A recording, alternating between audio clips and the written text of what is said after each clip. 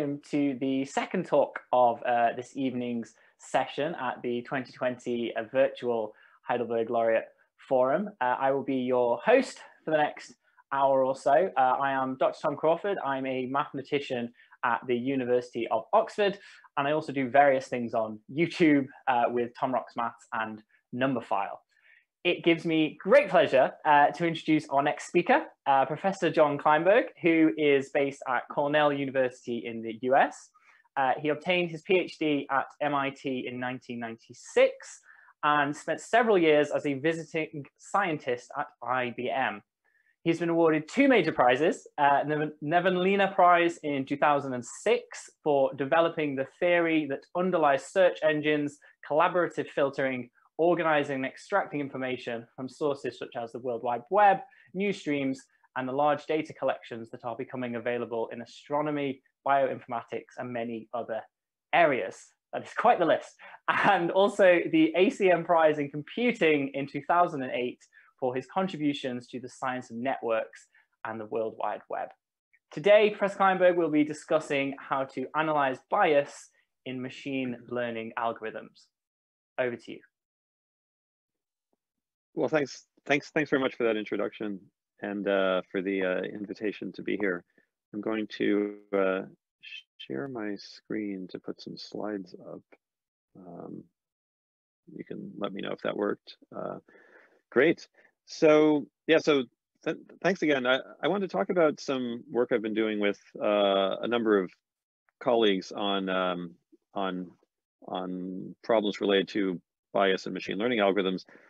This is joint work actually across a number of disciplines with Jens Ludwig, a public policy researcher, Sendhil Mullainathan, a behavioral economist, Manish Raghavan, my PhD student in computer science, and Cass Sunstein, a professor of law.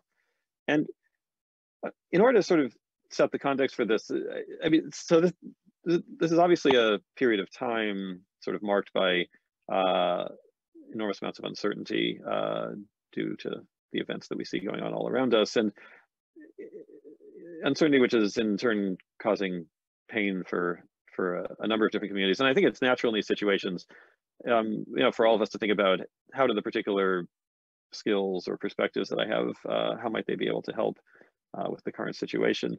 And as I thought about that in the context of computer science and the computing platforms that we build, it's been interesting over the past number of years to think about the ways in which these systems are structured, right? In some sense, one of the realizations I think in the design of computing platforms over the past 20 to 25 years has been the way in which there's a technical dimension to them.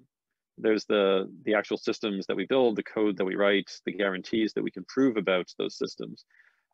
And increasingly, though, if you think about the World Wide Web, you think about platforms, social media platforms like Facebook, like Twitter, commerce platforms like Amazon, there's also a social dimension to them, right? There's this sort of second dimension that we can move around, so that if you think about the purely technical system, you're often surprised by the ways in which it's embedded in the social world. And conversely, if you reason about the social world on its own, you could be surprised by the way in which it's constrained by some of these technical systems. And so this was something that all through the 1990s and early 2000s, a theme that had already been commonplace in human-computer interaction gathered force across the rest of the field, the idea that there are these socio-technical systems. One thing I think that we've been seeing in the past 5 to 10 years, however, is that as we work in these socio-technical systems, we bump into constraints that we don't expect. We have consequences that we don't expect. It sort of felt as though there was a third dimension impinging on us that we sort of hadn't been giving enough weight to. And in a way, what's emerged in a number of areas of computer science over the past 5 to 10 years has been this normative dimension, this notion that in addition to thinking about the social and the technical, we also have to actually think about the consequences, the societal consequences of what we're building and whether we're achieving the outcomes that we wanted, right? Are we achieving the desired outcomes? What is the right thing to do with these systems? Because in a sense, the realization is that just because an actor in the space fully understands both the social and the technical doesn't mean they will necessarily use that system for good or necessarily use it for the purposes that we might want as a society. That is a separate question. And so that's something that a lot of recent research has begun to be oriented around, this question of how do we achieve the societal outcomes that we might collectively want. Now, in order to think about this move into the, from the socio-technical into the normative dimension, it's useful to think about some basic examples, right? So this for example, is a screenshot from a Netflix help page in which they are explaining how they make a prediction that for this movie that you've never seen before, they predict that you're going to award it 4.3 stars, right? They're making a prediction based on your past viewing behavior, the viewing behavior of other people. They convert your rich set of taste into a feature vector. They have an objective function, which is to minimize the discrepancy between their predicted rating and your actual future rating. And they try to optimize that objective function, right? This is sort of how we picture the machine learning pipeline operating. We've all experienced recommender systems. What's begun happening is that people have asked the question, if machine learning is very good at making predictions like this, at predicting what you will think of a movie, we could look in what we think of as the offline world at places where other entities are making predictions and ask, can machine learning help in those contexts? So for example, when someone applies for a job, they do something similar to this kind of featurization process, albeit on paper, right? They take their past educational and work experience, they turn it into a tabular form like this resume, they submit it to a hiring committee. The hiring committee in turn is trying to optimize some objective function. What the objective function is actually not entirely clear because humans are not very good at articulating their objective functions. But end to end, it sort of felt like something similar is going on. We're making a prediction about this person from a representation of them. A similar thing goes on when people apply to college, for example, taking your early educational experience, turning into some tabular form in the application, and then an admissions committee attempts to make some sort of a decision or some sort of a prediction. But when we moved to these domains, we've arguably moved from a world of low stakes decisions. In the end, it doesn't really matter whether you correctly guess what I would think of this movie, to a world of very high stakes decisions, right? It's going to matter dramatically to somebody whether they get this job, whether they get into this college that they applied to. And so this is the situation that we find ourselves in now, where algorithms, AI, machine learning, statistical prediction is being asked to make decisions in increasingly high stakes settings for things like employment, education, granting of credit, even in criminal justice where algorithmic tools are increasingly being used. And yet the pipeline still follows what we might think of as this sort of, at a very high level, this traditional machine learning pipeline, where we take an individual with some, all the complex properties that each of us has as individuals. We turn this into a set of features. It gets passed through some decision-making entity, which several decades ago might have been a human being, now might be a human being assisted by an algorithm. In some fully automated settings, it might just be an algorithm. And it outputs a prediction. It estimates some future behavior is happening with high probability or with low probability. And one concern that comes up here is the risk of bias that comes into this pipeline. The concern that the decisions might be systematically biased against certain groups. Now, the focus here that I'll eventually get to will be about bias in machine learning algorithms, but we should appreciate that, of course, there's bias in both human and algorithmic decisions, and they arise for related but not completely identical reasons. So if we're going to talk about how bias creeps into algorithmic decision making, we should start by at least briefly talking about bias in human decision making. What does that look like? So all through the 1990s and beginning earlier, there was an active line of research looking at implicit bias in the evaluations that people make, and on trying to audit the effects of this bias. And so let me show you an example of a classic study from the 1990s that illustrates what I mean by implicit bias in decision making. So this was by two social scientists, Christine Van der Vos and Agnes Wold, who published this in Nature in 1997. what they looked at, so they looked at reviews of European Research Commission grant proposals. And the idea was, as part of the evaluation of these proposals to decide if they would get funded, the evaluator was supposed to assign a so-called competence score to the principal investigator, to the person proposing to do the research. And what these two researchers looked at was to say, to what extent does this competence score reflect some measure of this researcher's impact? Now, how do we measure the impact of a researcher? That's obviously not a completely well-defined question. And they tried many different things. You know, the total citations to their papers, number of papers in high impact venues, number of papers in sort of top venues, total amount of research output, total amount of past funding. In a sense, no matter how they constructed these numerical measures of impact, they found this robust and unfortunate conclusion, which was that for any of these external measures of impact, the average competence score assigned to PIs who were women was significantly lower than to PIs who were men, right? There was this discrepancy that you couldn't make go away even for you know, people who you tried to sort of make as similar as possible by all of these measures. So this is a story that we have unfortunately seen repeated in many contexts, in employment, in allocation of credit, in many domains. It's a feature of the implicit bias that humans have. Now, algorithms, in contrast, when we begin using algorithms for these, there's this initial superficial feeling of optimism, because algorithms have no direct incentive to exhibit bias, right? The algorithm is a piece of code. It doesn't really know anything about the world. So there clearly is nothing in it that has incentive to exhibit bias. Despite this, however, there are many sources of potential bias in algorithms when they go to make these same decisions about employment, about admissions, about funding. Why might this be? Well, there are several basic reasons for this. One, of course, is that when we take an individual and we convert them to a set of features, some of those feature values might be based on past human decisions. Suppose, for example, we were building an algorithm to make funding decisions on grant proposals, as on the previous slide. Suppose one of the features we used was the past competence scores that these principal investigators had been given by the evaluators. Well, we just saw in the previous slide that those competence scores appear to reflect implicit bias on the part of the evaluators based on gender. As a result, one of the features in here will actually include that bias. And so the algorithm, which again has no direct knowledge of the world, no particular incentives to engage in bias, is going to be using those features, and the bias will come in that way. Similarly, on the other side, right? Humans in the end are the ones constructing objective functions that the algorithm is trying to optimize.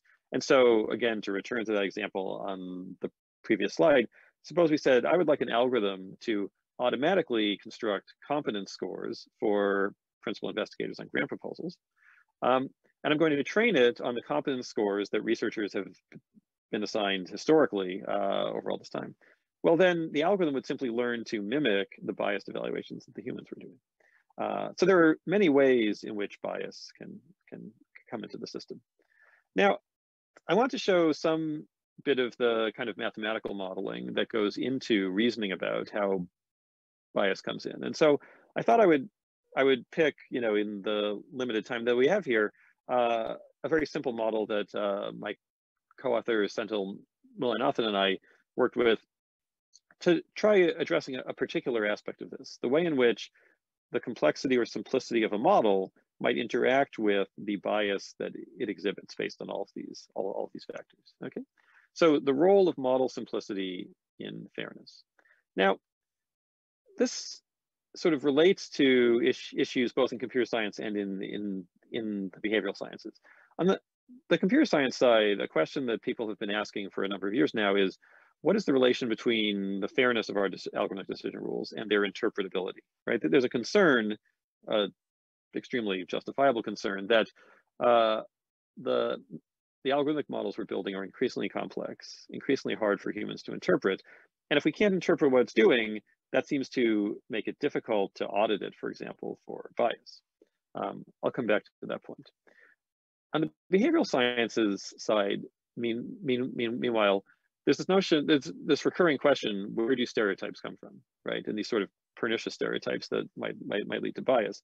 And there's a notion that when we're in low information environments, when we're forced to make decisions quickly, that's when we're particularly likely to fall back on stereotypes. And we'll see that point come up in the model that we build. So I'd like to now talk about the model for the remaining 10 minutes that we have in this talk, just so we can make this discussion a bit more concrete. And in particular, through this model, to try thinking about this tension between fairness and model simplicity. Okay, so for that, I should introduce a sort of stylized scenario with some notation. Let's imagine we have applicants, maybe applicants for college admissions or for a PhD program. Okay, and we imagine that we're going to have an algorithm try to help us in ranking applicants. So the applicants are going to be described by features. We'll imagine that each applicant has this vector of features, each of which is a Boolean variable, k Boolean variables. There's a function f, that's the productivity function. And again, everything here is extremely stylized, right? That this is, if I know the applicant's full set of features, then I can estimate their productivity, which is how well they would do in my PhD program. And I'm going to sort the applicants by this value, and I'm going to admit the top R fraction, right? So I rank and then I admit the top R fraction. Now, I'm concerned about bias against one group relative to another. So I'm going to assume that applicants can belong to either an advantage group A or a disadvantage group D. This produces an extended feature vector, the Boolean variables x1 to xk and the group membership. Now, crucially, the productivity function is independent of the group membership. If I know the full set of features, x1 to xk, I don't care what group someone's in. I already have enough to compute f of x. Nonetheless, there is disadvantage. So why is that? Well, because features that lead to higher amounts of productivity, let's imagine, are more distributed toward group A rather than group D. In particular, at the bottom of the slide here, this is encoded in this likelihood ratio condition. If x is a better feature vector than x prime, because f of x is greater than f of x prime, then the proportion of the population from group A with x relative to group D with x is greater than that same ratio for x prime. Okay, so better feature vectors have more overrepresentation in group A than worse feature vectors. That's the notion of disadvantage, despite the fact that once we actually know the value of the features, as on this line here, it doesn't matter actually which group someone comes from. But better feature vectors are more overrepresented in group A. Okay, let me turn this into a concrete example, which has all of these properties, and it'll be sort of small enough that we can actually work these out by hand. Okay, and that looks as follows. So I'm going to represent all of the available information in this sort of truth table. This is the value of the first variable, this is the value of the second variable. There are only two variables here. This is the group membership. And so if you have both variables equal to 1 and you're in group D, then the value of f equals 1. And the fraction of the population with this property is 1/18. Okay. All right. So now imagine in this example that the true function, this true productivity function, is the conjunction of these two Boolean variables. Again, this is a very simple example. So if x1 equals x2 equals 1, then your productivity is 1. And if either of them is 0, then it's 0. And let's imagine applicants from group A have each variable set to 1 with probability 2/3 independently. From group D, it's set to 1 with probability 1/3 independently.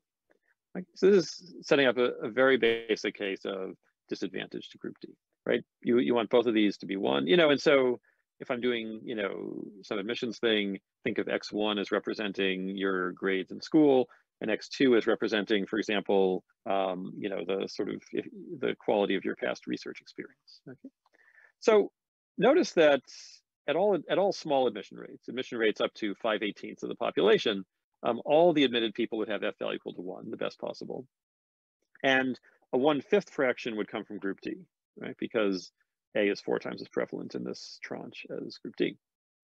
Okay. Now, where does simplification come into play? Well, suppose we simplify f by only deciding to use x1, not both features. Why might we do that? Well, it could be, for example, that collecting x2 is expensive, right? x2 is like how well you did in research. That would involve us having to actually delve into your research. x1 is something simple like grades. Maybe on a model much larger than this one, it's because of the goal of interpretability or cognitive complexity. We would like a simpler model. It could be, for example, that we would like better out-of-sample generalization. And so we would like, through the process of regularization, to actually have a simpler model that generalizes better. for any of these reasons, we might only collect x2. What would happen then? We would go from this truth table on the right, and we would collapse it down to this 2-line truth table, in which we only collect x1, and we look at this. Now, we call this an F approximator.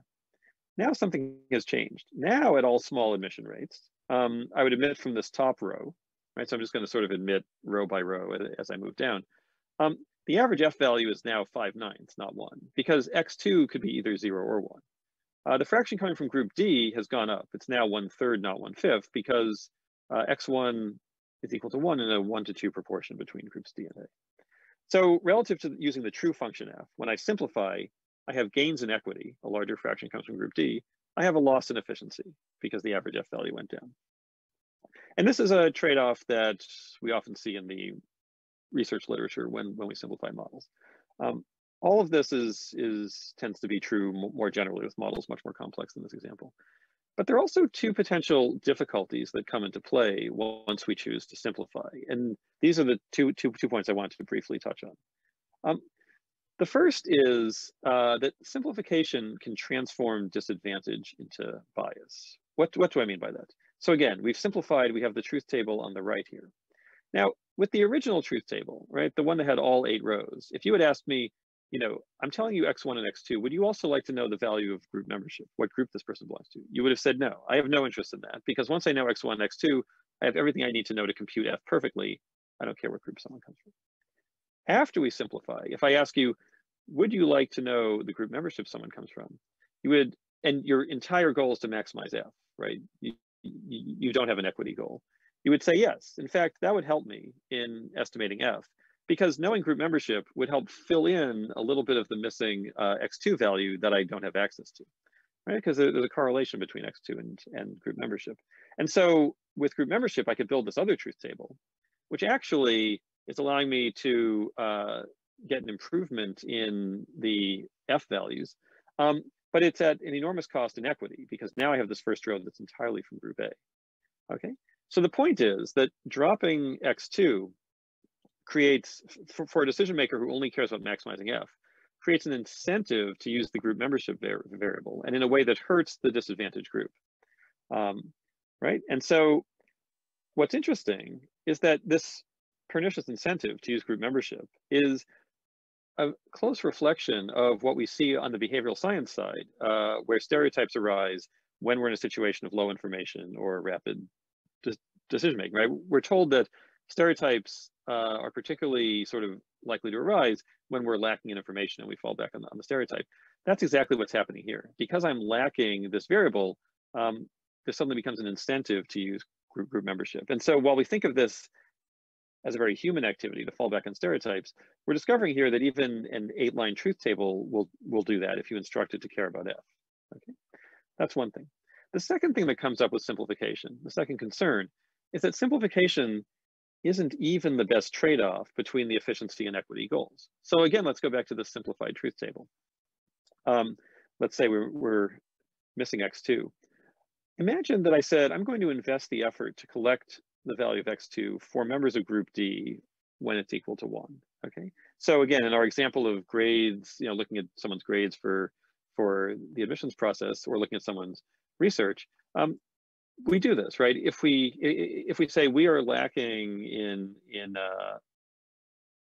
people in our pool from group D, we're going to start an internship program for them. We're going to do research with them, and the ones who do particularly well at research, we're going to sort of look particularly closely at in our application pool. What we've done then is create a new truth table, which is better for F, because it starts with F equals 1, right? It breaks out that cell. It's also better for equity, because we're admitting people from group D who are particularly high quality. And so what's happened is we took our simplified rule and we found a Pareto improvement. We've strictly improved on it in both efficiency and in equity simultaneously. So it says simplification was not the optimal trade-off.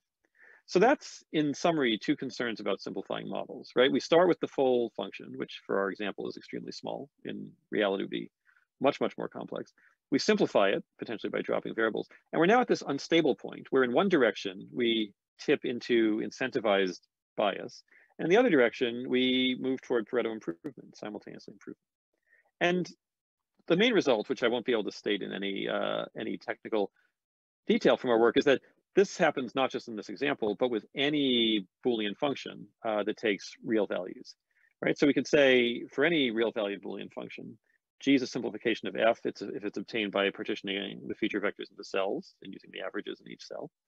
And for every such function and every simplification of it, one, there's always another approximator that simultaneously improves in both efficiency and equity, right? There's a Pareto improvement. And secondly, if this approximator does not use group membership, then adding group membership as a variable simultaneously increases efficiency and reduces equity, right? So it creates an incentive to use group membership if for someone who wants to maximize efficiency. And it's a pernicious incentive because it reduces equity, as in our example. So this is an example of the kinds of things, starting even from just basic examples, playing with them, trying out the kinds of things that you do when you simplify models. You can discover some of these things and then generalize them to show that they in fact hold in reality for all Boolean functions. So I just want to, since we're at the end of time, I just want to wrap up that this particular notion of simplification is one example of the way that we can reason about models. But there are many, many such opportunities for results, both results that have been proved in past work and a lot of open questions here. A lot of work that we can do, sort of thinking about the notion of simplification more generally. And more broadly, I think this notion of the interaction of disadvantage and bias, which are two things, both problems in the way that we deploy algorithms that interact in complicated ways. And so I think there's a challenge here and an opportunity to think about the kinds of collaborations that exist at these interfaces between mathematics, computer science, the social sciences, and the policy world, and to really understand all these issues when we can combine all of these perspectives. I'll stop there, and thanks very much. Thank you, Professor Kleinberg. I will lead the round of applause. I'm aware that I'm possibly the only person you can see, but I'm sure all the other attendees are also hopefully applauding.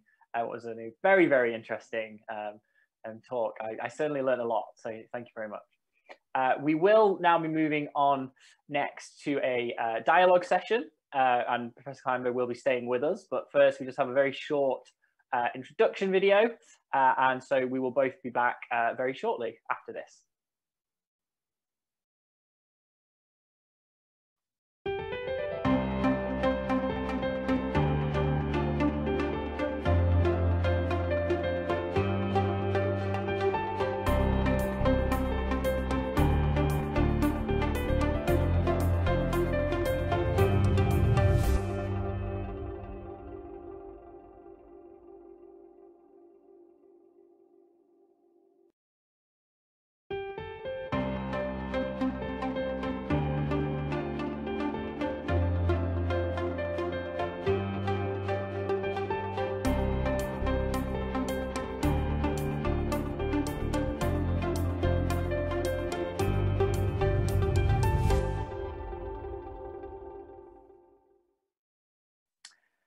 Hello again, everybody, and welcome back from that very short break. We just had Professor John Kleinberg giving us a talk, and we will now also be joined by Yoshua Bengio, and this is a part of the program entitled Dialogue, which is the idea being that a couple of laureates, in this case Professor Bengio and Professor Kleinberg, will have a discussion based around a central theme. The theme for this particular dialogue will be how to harden algorithms against biases.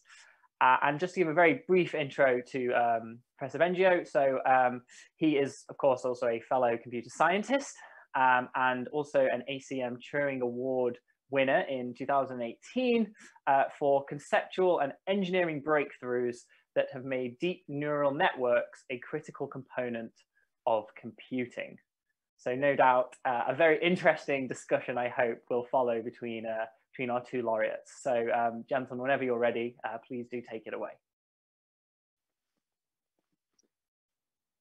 Thanks very much.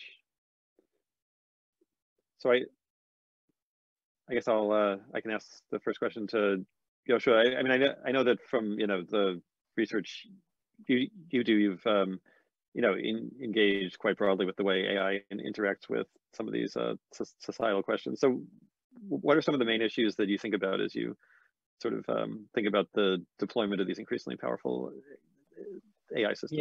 Yeah. So there are many interesting issues. Let me maybe put it in a more personal light, because it's through the experiences that I've had that I've learned to try to understand better those issues. Regarding bias, one interesting note is my group developed the GANs, generative adversarial networks, and at about the same time, one of my grad students, or to-be grad students, was publishing work on learning representations using adversarial objectives to be insensitive to some variable that we care about. For example, that we can't predict the race or the gender. And then for a while I thought, oh, this is great. We've found a solution to the problem of bias. We can just add these extra adversarial networks that change the main tasks so that it can't use, say, gender or race. But it turned out that, unfortunately, although the theory looked very nice and it seems to solve the problem, it doesn't. First of all, there are many other fairness objectives besides being insensitive to these sensitive variables that have been proposed, and it's not clear which one is appropriate. And then more recently, I realized that really, maybe it's none of the above. Maybe it depends on the problem you're trying to solve. You really need to understand in what social context the algorithm is going to be deployed. And in fact, the same predictor, say for face recognition, which is something that a lot of people care about these days in the context of discrimination, depending on what the application is, the issue in terms of negative social impact and bias and discrimination may be very different, and the solutions that you need to look at may be very different. And so what does it mean for a researcher like myself or a computer scientist who tries to build such systems? It means that, unfortunately, we might not be able to solve those bias questions without paying enough attention to the things we're not familiar with, going out of our comfort zone to try to understand a bit how society works, how this particular algorithm is going to be used in the real world. Unfortunately, we don't have the right education and the right training for most of us to do a good job there, and we might be missing, we might not even know that we're missing information. And so it's really, really important to collaborate with people who know better, who are scholars in ethics, in law, in sociology, in economics, in psychology, whatever is required. And often, multiple disciplines are required to really start seeing a little bit the answers to the questions: what should we do? Not just in the abstract to say whether our algorithms are fair or useful for society, but taking into account how society works and how things are going to be deployed. And unfortunately, society is not something you can put in equations. And so it's going to be hard to optimize over. So sometimes it's better to do nothing, but clearly we need to do the effort to investigate and work with colleagues who know better and know the domain and so on. Yeah, I think that's a great point. Those are all very important. And right, I think the solution is certainly not going to be purely technical. And I agree. I found it extremely useful, in the kind of work I've been doing on this, to be able to collaborate with, to find collaborators in the social sciences, in law and policy domains who think about ethical aspects. And there's sort of a danger, I think there's a danger that we see of people from the technical side trying to do too much here on a problem that really requires a lot of things. I think it's also important not to do too little, in that there are things we can contribute, and and that's obviously the balancing act that's very challenging. But yeah, one of the nice things with these collaborations is because those other scholars or scientists, they have a different way of understanding the world. They come with different intellectual tools. And of course, they have something to bring us because we need to understand how our work is going to be used. But often we also have a different perspective that could really change their ways of their science, their understanding. And that's great. It's very stimulating. Yeah. Yeah. And I think it's, you know, the understanding, you know, and I think increasingly in computing, we understand how much our systems are embedded in the world. You know, we sort of like setting up, obviously, clean abstraction layers to the rest of the world, but we have to understand that the world that we're dealing with, in the case of bias, for example, is sort of, you know, there are so many different forms of bias that have already sort of torqued and permuted the data before it reaches us, that we sort of can't operate in isolation of that. And I think that's true, not just in bias, but in all of the settings where we deploy these systems, to think about how it's entangled with the world and these collaborations. And for students, you know, I mean, I think, you know, it's a chance to really, you know, increasingly people who are in technical disciplines, you know, the opportunity to sort of learn some of, you know, the insights that the social sciences and the policy domain have to share. You know, it's a great opportunity. And even if, you know, even if you're sort of beyond that phase, finding collaborators in those spaces that you can work with and learn from. Yeah, I have found it very gratifying to learn more about these human and social aspects. And it has made me a better citizen. I think that, you know, in general, researchers tend to be very focused, and that could be very powerful. That allows us to, you know, move the boundary of science.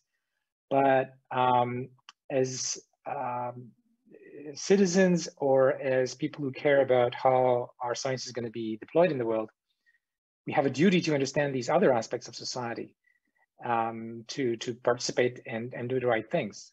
So I think it can help us to be better people. It's not just about the engineering aspect. And I find that the current education system in computer science or math or engineering disciplines tends to be kind of not paying enough attention to the social sciences and humanities in general, in a way that is important to solve those discrimination and bias problems, social impact problems. Yeah, no, I think that seems completely right. I see there's questions coming in on the chat. There was a question about, given a model, is it possible to validate if it is biased or not, and how it is biased, and who the bias is hurting? And I think, right, this auditing question is a very important one, and I would say it's a hard problem. It's certainly, it's an open question. It's not something where I think there are standard solutions that we can go to. But I think one thing that even makes the question, you know, novel in the first place is how different algorithmic decision making is from human decision making. You know, so we, you know, in some sense, you know, we worry about the black box nature of algorithmic decision making, and rightly so. The models get very complicated. But from the behavioral science side, there's a long history of appreciating how much of a black box human decision making is. You know, that even when we think we understand the reason for our decisions, those aren't always the real reasons. And there are some very inventive experiments from psychology beginning in the 1970s, for example, where you bring people into a lab setting, you ask them to make some decisions, you subtly change the environment in ways that they can't really perceive. You ask them to make decisions, you ask them why they're making the decisions they're making. You know that you've only changed one thing, but the reasons they give are all over the place. The reasons are sort of things they arrived at by introspection, and yet, you know, because you change things subtly, that isn't the real reason. And I think what we often find is that humans are always happy to give you the illusion of an explanation. They can even believe that's the explanation. Like there are lots of decisions I make where I'm pretty sure I know the reason, but the challenge is that we don't actually know that's the reason. And it's very hard, for example, to ask humans counterfactuals. Would you have made the same decision had the world been different this way? Now, what's interesting is with algorithms, you can do many of those things. You can say, what was the objective function that you had? It's explicit. You can say, here's the model. If I change these three variables, would the answer still be the same? You can ask that question. And so when we go to sort of address this open question of auditing algorithms for bias, I think we have levers at our disposal that we never had with human beings. And I think that does create some of the opportunity. I'd like to pick up on one of the questions that was asked earlier regarding the gaps in deep learning. I mean, I give whole lectures about this, but let me say a few things that are relevant to our discussion today. One of them is it's really important to understand that the current set of research in deep learning, machine learning, AI is such that we have machines that are very stupid, and in particular, they don't understand social questions. They don't understand moral questions even more. So we can't rely on them to take the morally right or the socially right decisions. That's why it's so important to have humans involved in understanding those aspects. Regarding the black box topic you raised, it's everything you said is very true. Nonetheless, I think we could make some progress in the ability that humans have to rationalize. So it's not always wrong, our rationalizations. It's sometimes useful. I mean, as a teacher, you and I know that it's very useful to come up with a simple story that will help the other person understand something. And so this is something that is lacking currently in deep learning. And I think that there's interesting connections between classical AI, symbolic AI, which was all about the explicit verbalizable information, that we can reason with in a communicable way. And the current brand of AI, which is about essentially what we do in our brain in an unconscious way, right? That intuitive way. And so we need to do both things in a way that's integrated. And it's a lot of what my current basic research is really about. It's a great point. And I do think the whole question of like the value of explanations and how we construct explanations is a really fascinating conceptual open question. And this gap that you talk about between sort of, at the sort of neural net level and the sort of traditional symbolic AI level, right? I think that is mirrored in human behavior, where there's a similar gap between our unconscious processing and our conscious verbalization. And it's entirely possible that sort of conceptual insights we have for how to bridge that gap on the computational side, as you said, might give us insight on the human side also. And I think that, it's absolutely the case that I think we can all learn to become better at sort of delving into the true reasons that we make decisions, and that's gonna be a very important activity. I see there's oh, go ahead, Tom. Oh yeah, please. Sorry, there's just a question that's really drawn my attention. I don't know if you both been avoiding this one on purpose, perhaps, but I think it should certainly spark some interesting debate, which is asked, is it society-based AI or an AI-based society? And feel free to interpret that question however you wish. Yeah, society-based AI or AI-based society. Yeah, it's a nice way to phrase the question, certainly. Well, clearly we want AI to serve humanity and not vice versa, right? Yeah. No, I think, that part I think is clear. And then, the question is, what's the best way to get there? We're building these things to sort of arrive at an outcome that society wants. Right. I'd like to take a tangent on this question. What does society want? Right? That's a really hard problem that people in the social sciences and humanities, of course, and philosophers of ethics are thinking about. And many of us may have some conception about what is the common good and all that, but I think there is a potential, something we need to pay more attention to in the way that AI is deployed is usually not about the common good. It is about maximizing profit. And there's a sense, and sometimes these two things kind of are reasonably aligned, but there's also a lot of the issues that are being pointed out about bias, discrimination, and so on arise because there's a mismatch between the interest of a company which wants to sell some gadget or have more users or whatever, and the social good, the mental health, the political health of a democracy, and all of these things can be at odds with the interests of particular organizations or individuals that are just maximizing their self-interest.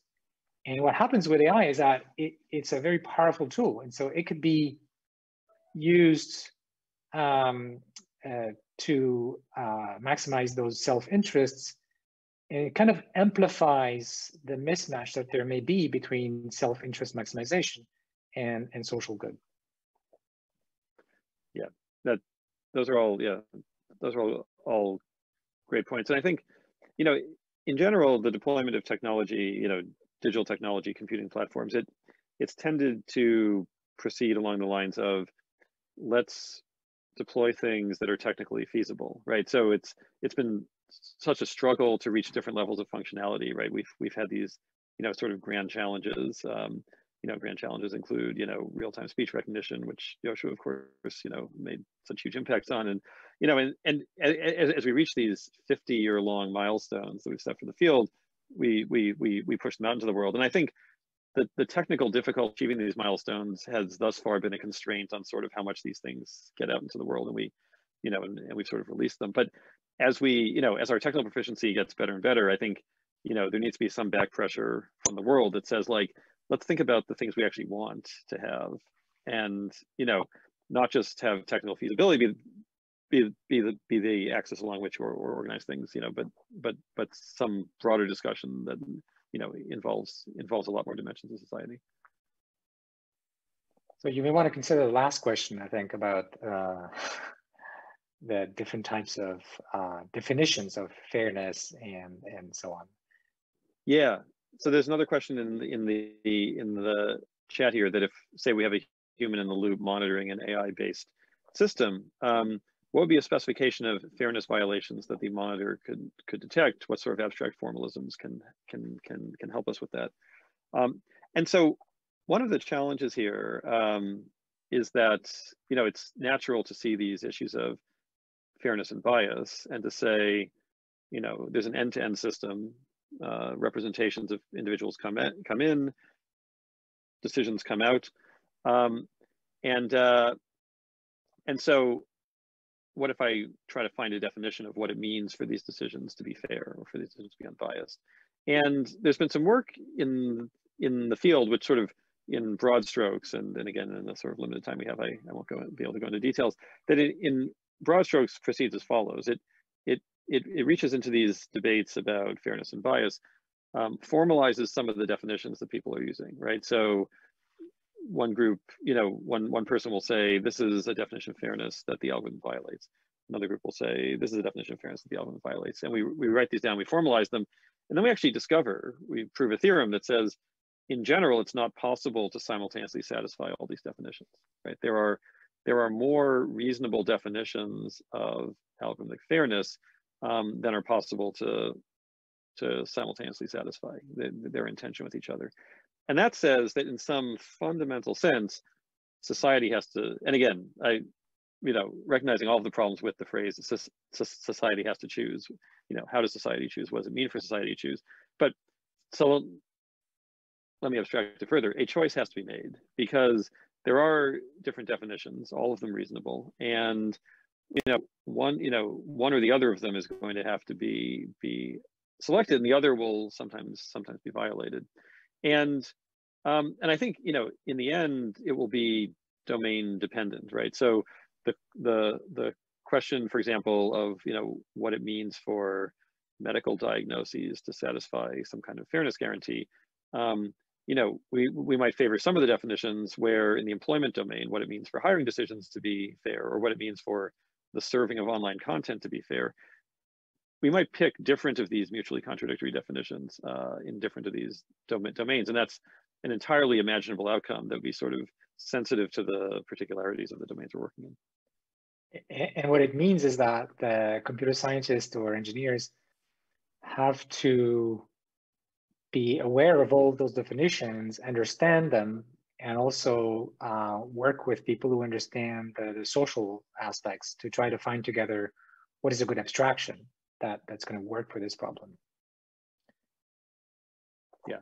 I think that's, in some sense, it's sort of the ultimate argument that we're going to need sort of domain specialists working on this. That it says, in some very concrete sense, we can't derive from first principles what it means for an algorithm to exhibit fair behavior or unbiased behavior, because we have this array of definitions that are not well consistent with each other. I've got something else that I would like to sort of bring up to you both, if you wouldn't mind. Yes, please. Which is, so recently in the UK, there was quite an issue with the A-level exam results. I don't know if you were aware of this, published in August. So because of the virus, many students didn't actually sit their results and were awarded their results based on what was referred to in the news as a mutant algorithm that awarded these grades. And I found it very interesting as an observer to see that the overall, a higher percentage of the top grades were awarded than ever before. And yet it was a complete shambles and everybody complained and it was a complete disaster. And it sort of made me think that it's not, is this because we don't yet have any trust in algorithms and AI as a society yet, like enough to make, sort of, as you were mentioning in your talk earlier, about for certain things we're happy to sort of go with it, and then for other perhaps more important decisions we're not. And it just made me sort of, you know, as I said, it seemed to me like a very recent example of this discussion around bias, because there were various examples of students from particular areas had their grades lowered and students from other areas had their grades raised. And it seemed almost arbitrary, but of course, that was because in previous years, that was what the data was telling the algorithm. So I just wondered if any of you knew anything about this or had any comments about that general sort of story and thing that happened in the UK. Well, I didn't know about that story, but one comment I have is that there clearly is not enough understanding of technical questions, you know, around computers, AI, and so on in the general population. And this is hurting us already. And so I've been involved in a project which, according to our evaluations, could, you know, save a lot of lives. But if it didn't get enough public support, you know, it couldn't fly. And that's true in many political decisions. So it's not sufficient to be right. It's like, you know, climate change. You also need to convince enough people, and it's not easy. And we have a job there as well. Yeah, and yeah, no, I mean, and again, because I haven't delved into the specifics of this case, I wouldn't want to sort of attempt to say too much there. But I do think in general, sort of, you know, sort of one sort of smaller point and one broader point, that there's the issue of, I think there's a sort of dignity aspect to algorithmic evaluation that comes into play, which is for sort of decisions that are consequential for us, we sort of expect to be treated as individuals. Someone should look at my whole self, evaluate me, and not evaluate some kind of statistical proxy for me, some kind of representational proxy for me. And so to the extent that algorithms are doing that, it feels like there's a kind of loss of dignity of the subject of the decision. More broadly, I think, you know, we could look back at past technologies. You know, we could look at, you know, sort of the early days of chemical engineering, the early, the early days of sort of, we began creating lots of synthetic materials. And the danger there was there's a lot of bad work in the early phases because there's just a lot of, it's just very heterogeneous. There's all different people doing all different things. Our understanding is limited. And so there's, you know, but these are powerful technologies. So dangerous stuff gets deployed, right? You know, dangerous additives show up in your food. Dangerous chemicals get used in agriculture. And until we understand it, and importantly, until we regulate it, you know, a lot of stuff's going to happen. And so I think part of what's important to remember is we're in that this is an early phase of a technology that is very powerful, is being wielded by people with very different levels of skill and ability. And there are certainly going to be some very bad algorithms out there. And I think, you know, until the sort of skill level gets kind of uniformized and some amount of regulation shows up, it's entirely sensible, if you're a member of the general public, to be wary, just as you should have been wary of food additives in the early part of the 20th century. Yeah, I think that's a very good good point to wrap up on, and just as we come to the end of the session. So again, that just leaves me to say thank you both to Professor Kleinberg and Professor Bengio for joining us and sharing your wisdom. Thank you to everybody for your questions. And I will be back at least in 10 minutes for another panel discussion. So again, thank you for joining us. Thanks to our two panelists, and we'll see you all soon. Thanks very much. Bye.